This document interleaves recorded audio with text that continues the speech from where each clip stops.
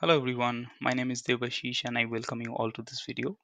So this is the second part. So in this part we are going to take a look at the precompiled tool that gets shipped with Frida, which is known as frida-trace. So how can you use this frida-trace utility to trace different API calls within any Windows process? The process should be almost same with Linux, the command line options that it supports and other different things. So we are going to see it on Windows platform. So before you get started, once you install Frida, right? So you have to make sure that you install this in your class path, this scripts directory, and this Python directory is present, so that you should be able to access it from anywhere, any folder. So let's go here. So this will be our working directory. So here what we are going to do is let's open command prompt, and for demonstration purpose I'll be launching notepad.exe, and I'll be tracing an API call called which is known as message box. So when you search anything here, so as you can see, notepad actually tells this message through a message box, and it internally calls user32 message box URL. So we are going to see how can you trace this API call through Frida. So let's get started. So the utility that we are going to use is frida-trace.exe. So let's get started. frida-trace.exe. So if you do this, so you have to launch frida-trace.exe, and it has a command line option which is f-f. So f actually accepts the image or the process you are willing to launch. So in this case it is going to be notepad windows system 32 notepad.exe.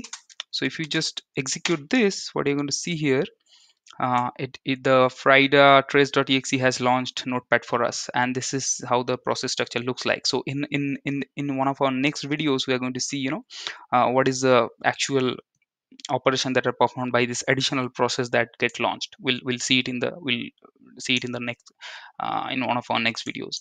So now we are interested in message box API call. So to be able to intercept that API call, what we have to do here, so for this I'll just keep it open here. I'll close it. I'll keep this folder open so that for a specific reason that you will get to know. So X actually accepts the module you are willing to hook, which is user32.dll,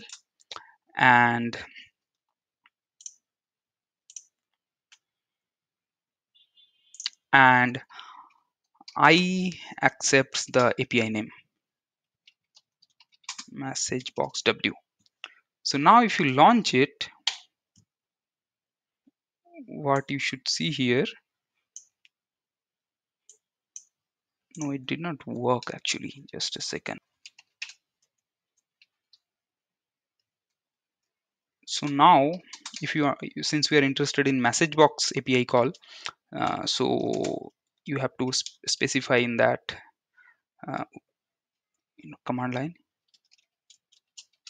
message box W, and the module name is user32.dll that you have to define with X command line option. Now let's get started.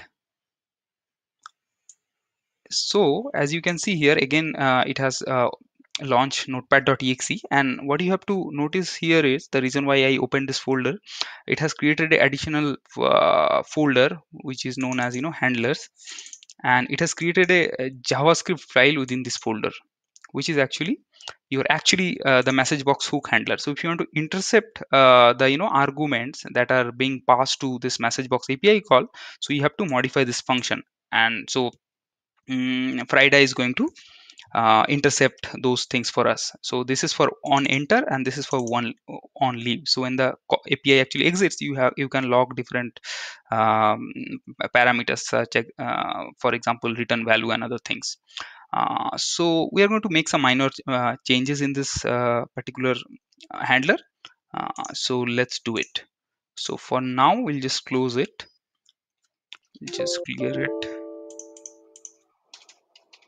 close it, and I'll just modify this to so for example, we are interested if we are interested in this argument. So let's Google message box W. So handle is the first parameter, second parameter is LP text. So if you want to print any of those, what do you have to do here?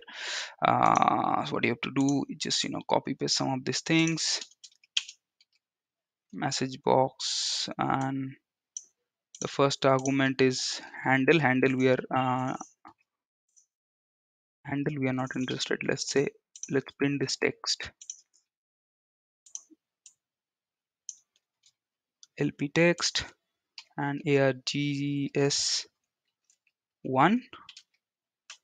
and the second parameter is LP caption.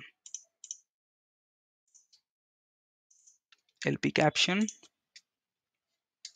and second is args2.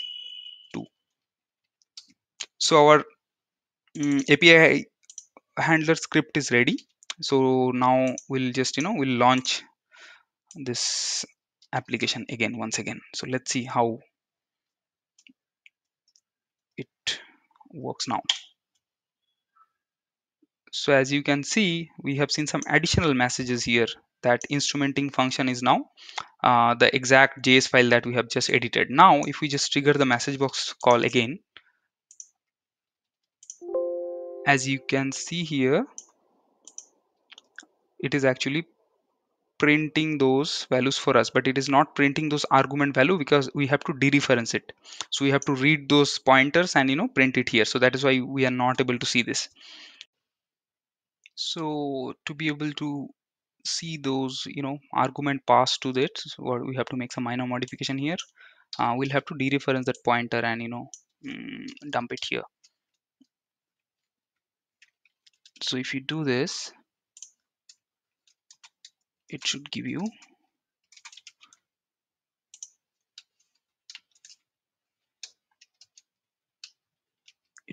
the string that is being passed as a second argument of message box. So let's test it for now if it is working as intended. Okay, we'll launch it, cancel. Sorry, I pressed something else, I guess. Yeah, now if you just trigger this message box API call, you should be able to see that here cannot find this particular string which is here. So that is how frida-trace can be used to hook into several APIs, intercept arguments.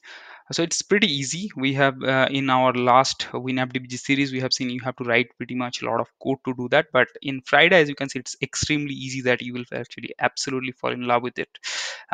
So hooking into function is super easy with frida. That's what I wanted to discuss in this video. So if you find it useful, please consider subscribing to this channel. I'll be uploading a lot of other videos on Friday as well, and I'll cover a lot of other reverse engineering topics in my next videos. So thank you so much for watching. I'll see you in the next video. Bye bye.